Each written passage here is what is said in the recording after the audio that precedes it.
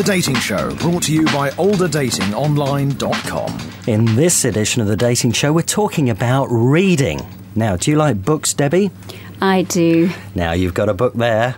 I certainly have a book here. 50 Shades of Grey. What a classic. An all-time classic. Now, one of the producers has told me you've not only just read that once, you've read it 3 times. And you've also read the other 2 3 times. So you've read sort of them 9 times or something. I think that's a slight exaggeration. I have read the 3 books in the trilogy, but 9 times, no. And can I ask, why did you read them? I'll tell you why. I bought 50 Shades of Grey because it was the thing of the moment, wasn't it, a couple of years ago? Everybody was reading it. And I wanted to find out what all the fuss was about. Yeah. And did you enjoy it? Well, actually, the first thing I noticed is it's not very well written. There's a lot of repetition in it, and there's just so many times you can read that she shattered into a million pieces. She's what? Shattered into a million pieces, Rod. Okay, right, okay. Now, we are talking about books, and we're hearing from an author, a lady called Lucie Novak. Now, she's written a sort of erotic type book. It's called A Woman with No Strings Attached, a memoir by Lucie Novak. And Julian Perkins put the questions to her. How did you get into writing erotic novels?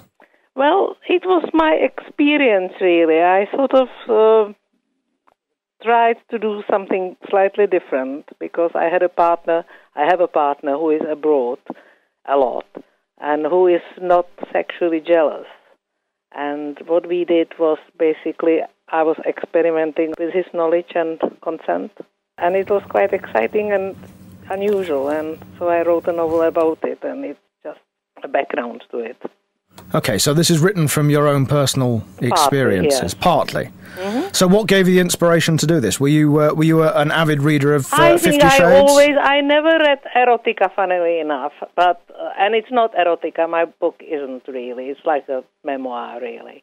And I always read a lot, and I always wanted to write. And whenever I tried to write something, I stopped because it wasn't good enough. And when I started writing this, it suddenly seemed good enough, and it just flew off my fingers, and it was quite exciting. And I rewrote it several times, but I was quite happy to carry on, and it was very exciting, and it's something completely different to what I normally do.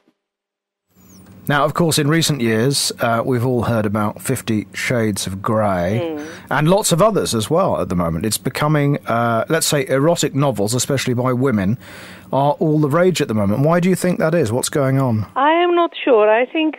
First thing, I would not call my book an erotic novel because it is not meant to arouse, and I don't think it is. It's more like a sort of one-woman sexual revolution, finding out that sex can be fun even when it's not with love. Things like when you're a bit older, because it is about a woman over 50, you can enjoy sex as much as a man can. And there are a lot of taboos like taboo about women do not like no strings. That might not be quite right. Taboo about older women not being interested. That might not be quite right either, because they don't have to worry about contraception and lots of other things.